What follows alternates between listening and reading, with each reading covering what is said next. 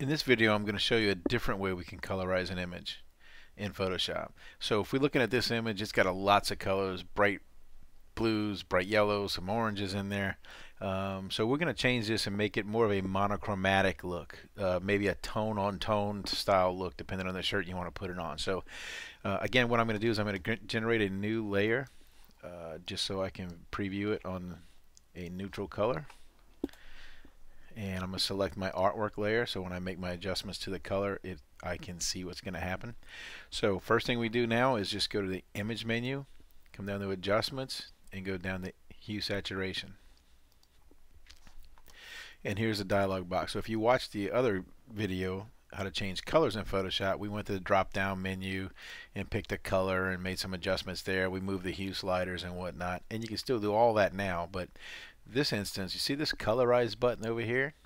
I'm going to check that on, and when I turn it on, it picks a single hue, right, and it just starts at the end. So obviously I'm just going to go with the assumption that I want to do, my team is purple this time.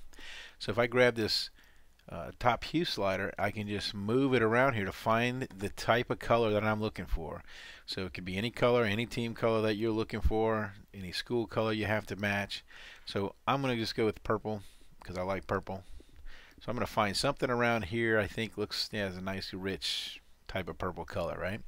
So when I do that, I have my main hue. Now I can adjust again the saturation and the lightness of this. So if I want it a little darker, or a little richer rather, color wise, I can just saturate this guy up and just start pushing the saturation slider, right? You can really crank it up. I don't want to go that high, but I'm thinking somewhere in here looks pretty good.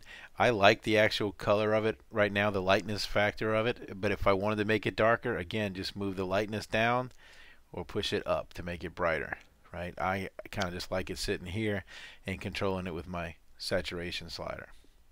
So that's it. Now we have a monochromatic style image. If I wanted to take that full color image, which would separate in 6 colors, and I run this as a screen print separation, I would have a white, a black, and a purple. So I could re-separate this guy down to 3 colors if I wanted to, or I could just print 1 or 2 or full color with the steps that we already do.